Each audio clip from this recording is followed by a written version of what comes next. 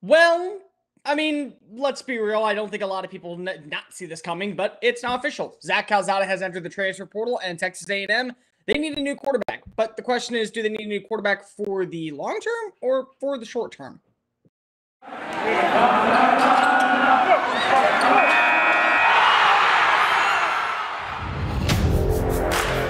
You are Locked On Aggies, your daily podcast on the Texas A&M Aggies. Part of the Locked On Podcast Network, your team every day.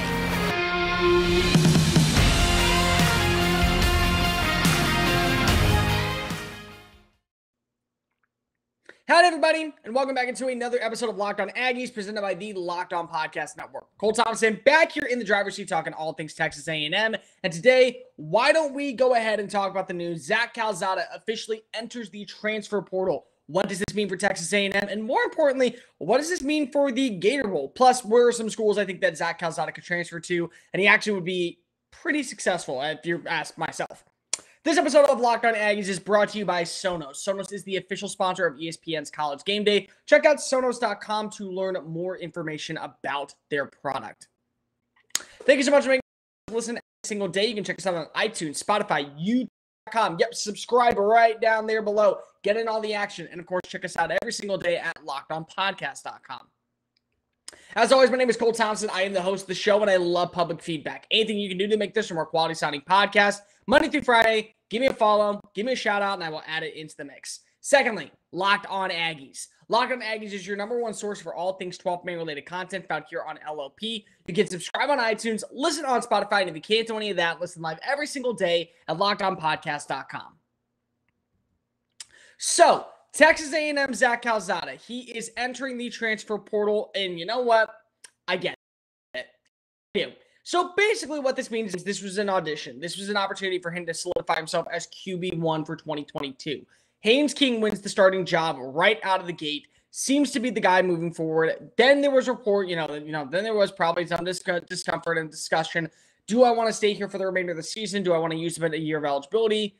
And probably, I think by week 6, he maybe would have already entered the transfer portal. Instead, he waits it out because if he's named the starter in week 2 for the remainder of the year, because if Haynes breaks his leg or fractures his leg or whatever, it's a clean break. It's clean. He has to undergo surgery. He's on crutches. He's on a scooter for a little bit.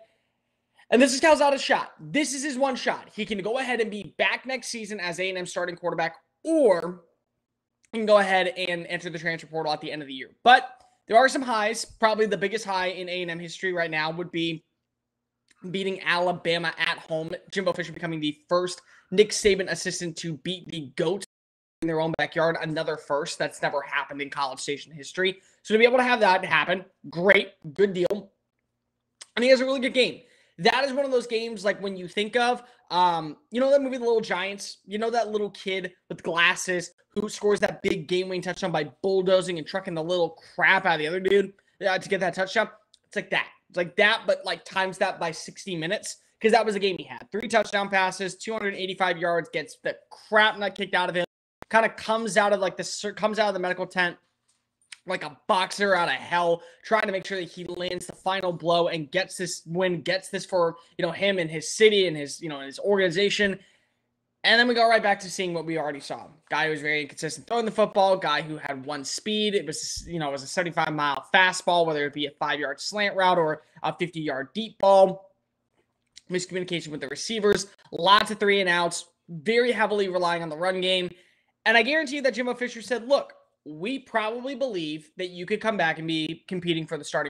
But a young kid named Connor Wegman coming in, we still have Eli Stowers on the roster, and probably the biggest thing, Haynes is back, and Haynes won the starting job. Haynes won the starting job outright.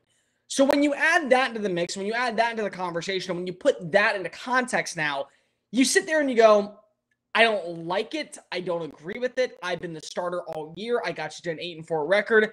And 8-4 is not going to cut it at A&M. It's just, it's not. And that's not an insult to Calzada, because technically Calzada did go 7-4 because they were down until the closing 30 seconds against Colorado. Without that, A&M loses that game. They go to 7-5 on the year, and he goes to 6 and I guess it would be 6-5 as it'd be 6-5 as a starter. So he goes 6-5 as a starter.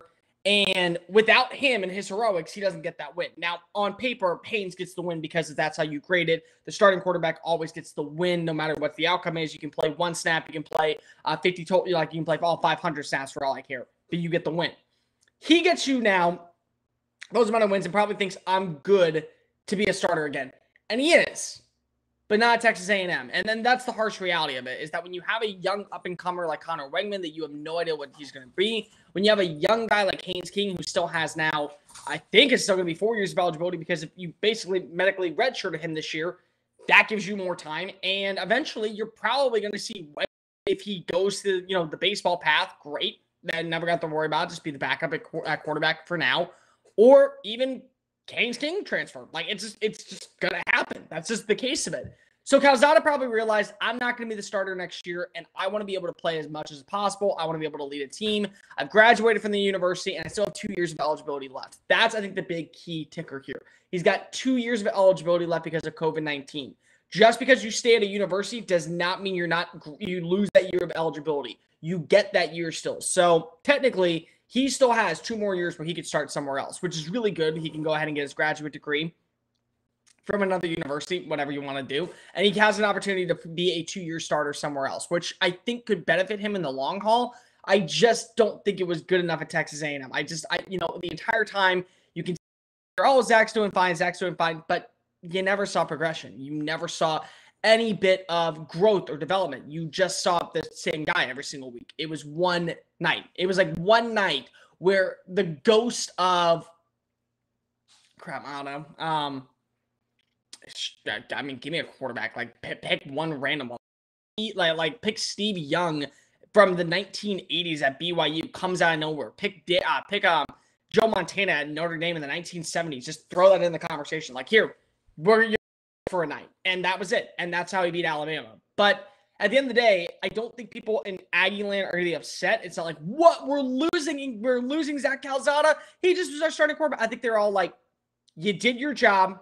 You got us to a bowl game. You kept us afloat. Thank you for beating Alabama. You will forever be enshrined here. And he will. I mean, honestly, it would not shock me if one day they built a statue of him. If they would have won the national championship this year and he still would have transferred, I believe they would have built a statue of him, outside of Kyle Field. Because if they would have beaten Alabama and they would have won a national title, they would have won the SEC championship, and that would have been enough. That would have been enough for Aggie fans, in my opinion. But instead, he heads out. Now it's time to talk about where he goes next. And there's definitely going to be a lot of places that he is going to consider because, let's be real, he's a starting quarterback in college football. He's going to have some options. Do I think that they're going to be amazing options? Probably not. But I do think that there are a couple of big schools and a few small schools that he could look at as well. BetOnline.ag has you covered this entire holiday season. Go get some extra moolah in your pocket to go spend on the kids, on the family, on the moms and the dads, whoever you need to go to, and make it your number one spot for sports betting action. Head on over to their brand new updated website, betonline.ag, and use the sign-up code today and bring in a 50% welcome bonus with your very first deposit when you use the promo code LOCKEDON, LOCKEDON. From NFL to NBA to MLB offseason predictions. Yep, you can throw that in there. NHL, UFC, boxing, and much, much more. Stop staying on the sidelines, get into the action now when you can go ahead and get all your remaining games in 2021. Get a little extra cash in your pocket and go ahead and make your bets today with betonline.ag where the game starts. This episode of Locked On Aggies is also brought to you by Prize Picks. All right, let me give you a heads up, guys. This is fantasy sports made easy at the college level. When it comes to college football, bowl season right around the corner. So why don't you go ahead and make the bets? You can make up to 2 to 5 players, anywhere from mid-level to major programs. So Bryce Young in Alabama, Blake Boast, Eli Stowers, whoever's going to be starting a quarterback for Texas A&M in the Gator Bowl, and so much more. The picks are very easy to make. And when you use the promo code LOCKEDON, LOCKEDON, that's locked on, you will receive a 100% welcome bonus with your first deposit up to $100. Basically, you spend $20, you get $20. You spend $100, you get $100. Go make your picks. They're very easy. It's very fast. All you got to do is go use the app. You can go online to use it. You can use it on Google Play, from the iTunes store, wherever you get your Apple needs, whatever is your phone, whatever is your database. go ahead, sign up, make up to 2 to 5 picks. Withdrawals are quickly done, and you can bet on literally anything from any single stat line. So go ahead and get involved today with Prize Picks. Fantasy sports made easy. Locked On Aggies, presented by the Locked On Podcast Network. The Ultimate College Football Playoff is here in 2021 with the Ultimate College Football Playoff preview presented by Locked On Podcast. Thanks again for making us your first listen every single day. Local experts, betting odds, and draft analysts will be breaking down all major teams, all major games. So go ahead and check it out on the Ultimate College Playoff Preview 2021, and that begins this upcoming Friday. December 18th. All right, so let's talk about where Zach Calzada can go. I'm gonna go with a big school first. I'm gonna go with this is the ultimate. If you can get there, go ahead and do it. Go ahead and find a way to get into that organization, make your mark, and call it a day. And I do think that would be still in the SEC. I don't think it's gonna happen. I don't see it happening, but I do think that if you want, you probably could see an upgrade, and it would probably work. I would go right now and call Auburn. Auburn needs a stable quarterback. Auburn needs somebody who can go ahead and pass the football with efficiency, somebody who has that deep ball accuracy, somebody who they can build a program around for the next few years, and it is closer to Georgia. Now, keep in mind that he is probably going to look to be closer to home. I would say if not closer to home, at least in the kind of similar aspect. I think that would probably be key. He grew up in Georgia, in Buford area, if I'm not mistaken. So Auburn, everyone says it's West Georgia. It's just West Georgia because it's not really a part of Alabama, even though it is. It's right on the border. It would make sense. He'd be in a major program. Brian Harsin now is probably looking for a quarterback. TJ Finley, not sure what to make of him. Not sure what to make of his status. If he's going to be a part of the long-term deal, what you can add out there. So when you look at Auburn, who is going to replace Bo Nix, they need a quarterback. They need someone stable. And also, Brian Harsin has worked with quarterbacks such as these in the past. He has worked with more pocket passing awareness, guys who are going to actually stand their ground, not really move a lot, and deliver strikes left and right. That's kind of his style of quarterback. That's always was his style at Boise State. He didn't really have a lot of zip and zap guys, a lot of guys who would stand in the pocket and deliver strike after strike after strike. And he worked with a guy like Kellen Moore, who I don't think that Calzada reminds me of Kellen Moore. I do think it's a little closer. It's a little bit more reasonable than what Bo Nix was in the sense of that. So Auburn to me would be the big golden ticket. Now, what's a good consolation prize? I think any one of the ACC schools that could be looking for a quarterback. So that means Virginia Tech could be looking for one. I think that you could throw probably Virginia in the conversation now with likes of Tony Elliott there. I think Duke would be a really fun option for him because Duke probably needs to go ahead and upgrade its quarterback. And on top of that, they need to find somebody who can come in and know what Mike Elko's looking for. And depending on who they bring in as the offense coordinator there, he could have already worked with him at Texas A&M because 9 times out of 10, when you see one coach leave, it's because of their bringing the usual 1 or 2 staff members with them. So with the right people, if Mike Elko wants to go and say, I believe I can win with this kid, I believe I can have a successful first season with this kid, go ahead. Why not add him into the conversation? I would probably throw in, let's see, who's a few other names in the ACC that probably could use a quarterback. Maybe Syracuse if you want to. North Carolina, if you really believe that you're going to lose out on Sam Howell. I don't know what Sam Howell's status is, if he's going to come back for another year or not. So that would be really interesting. But those are probably my next tier. More so, I would say probably actual possibility. I would go number 1, Memphis. Memphis is a school that's in the AAC. They need to upgrade at quarterback. They had a lot of struggles this year. They had a lot of inconsistencies. I could see him going to Memphis, working with I think it's Scott Silverwood is the head coach's name. He was the offense coordinator underneath Mike. He was the defense coordinator underneath Mike Norvell. No, offense coordinator. He was the offense coordinator underneath Mike Norvell, who helped them get to an AAC championship and back helped Cotton Bowl in that 2019 season. So I think with a guy like that, adding you in, you probably can have I would say a Tanner Mordecai successful start. Maybe you don't throw 59 touchdowns like Mordecai did or whatever it was, but you can at least play more consistent. And the level of competition, I think, is more to your speed. So when you have that, where you play more of your level of competition, it actually makes you look like a better quarterback. It actually makes you look like a more sound player. It actually makes you look like you're more competent in that certain aspect. So those are things that I do look at. Those are things that I do consider as probably selling points. Another one, Georgia Southern.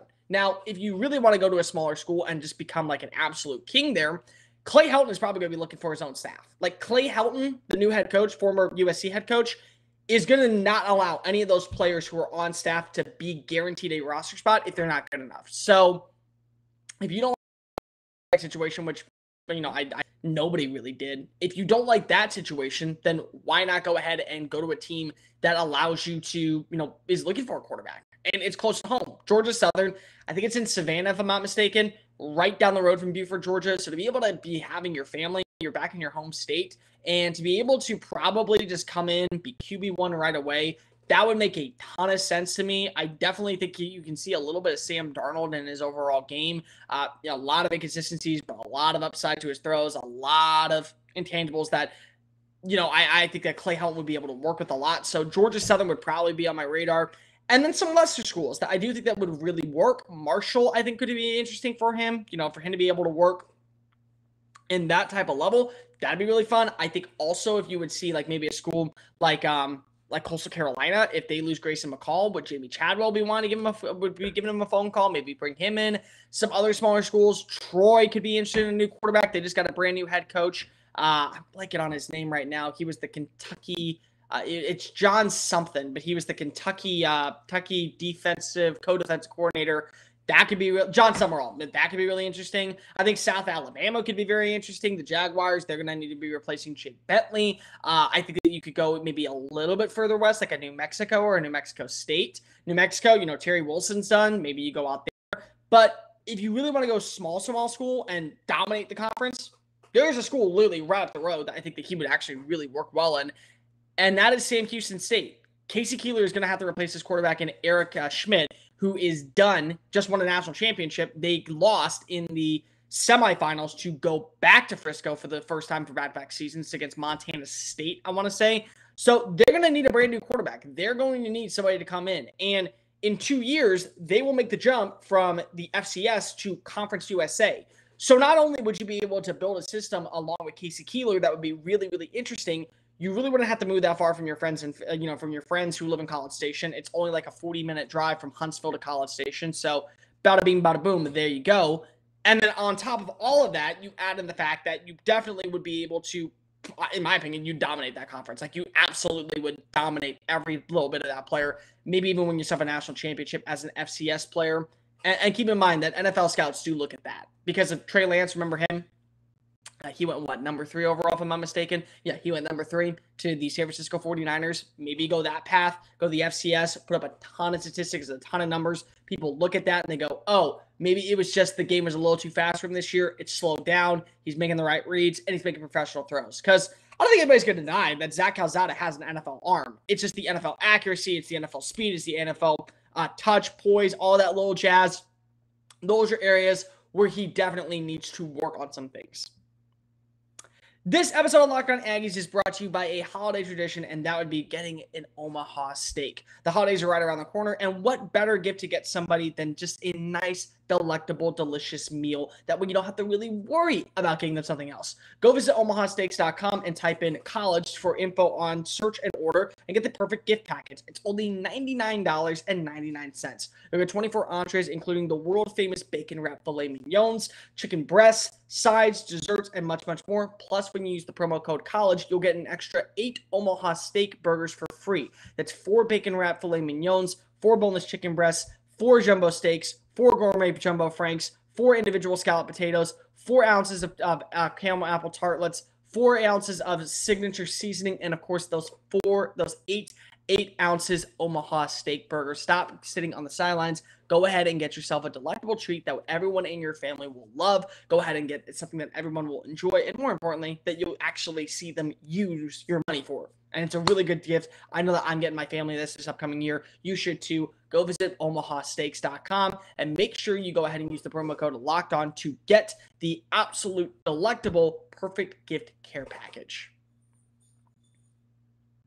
Locked On Aggies, presented by the Locked On Podcast Network. Thank you so much for making us your first listen every single day. Now make sure your second listen is Locked On Bets with your boy Q and handicapping expert Lee Sterling. Get daily picks, wagers, odds, and much, much more when you visit Locked On Bets, lockedonpodcast.com. So what does Texas A&M do now for the upcoming bowl game against number 17 Wake Forest? There's a multitude of reasons. Now let's go ahead and start with the first one. Haynes King. I could believe Haynes could play. I do. Maybe part of the reason why Calzada left was because of the fact that King was going to be able to play in the bowl game.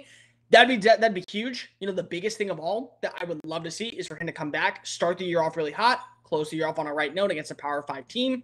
Great. There you go. Jimbo Fisher, though, said, I don't believe that's going to happen. I just don't want to rush him back. I don't want him to be injured when it comes time for spring ball. I want to be able to get him fully up to speed. So that way we know what we're working with when it's time to, get ready for next season. So in the bowl game, which you are seeing opt-outs, you are seeing players leave. Leon O'Neal's not playing. DeMarvin Leal's not playing. Jaden Peavy's not playing. Zach Calzada's not playing.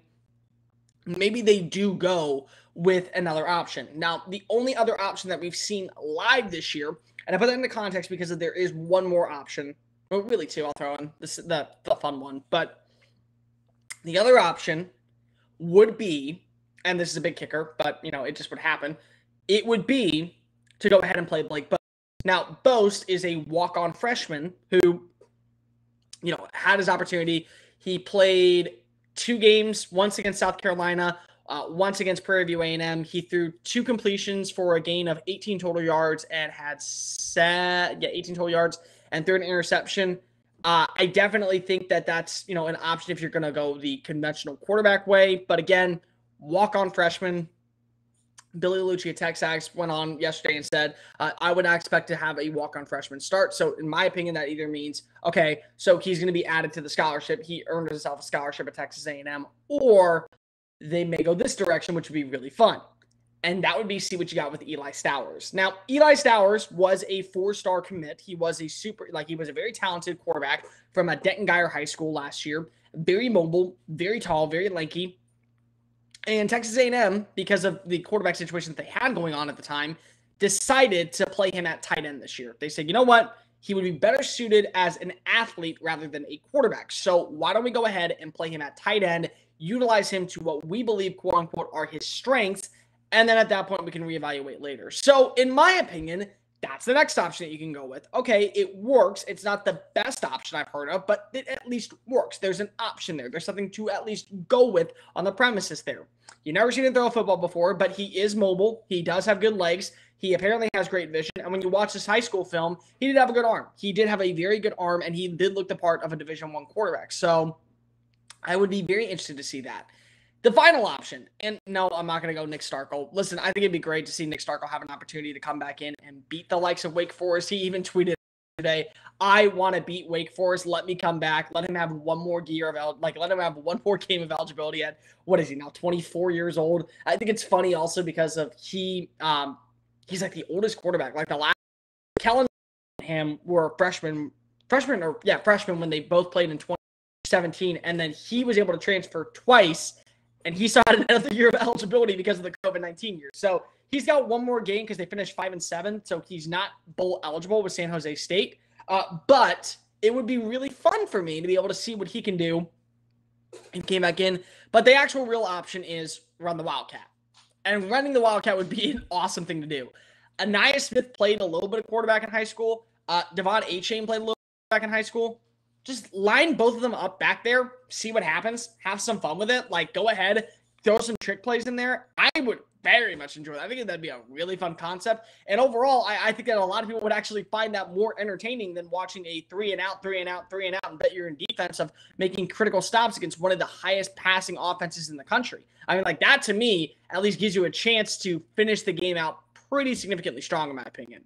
That's going to do it for this edition of Locked On Aggies. Make sure you're following us on social media at Mr. Cole Thompson and at Locked On Aggies. I'll be back tomorrow to give you my final predictions of what I think will happen on early signing period. Who are players that we know are going to commit to Texas A&M? Which way I think that some of the players on the fence are going to go? That and much, much more. See you tomorrow. And remember, get me all.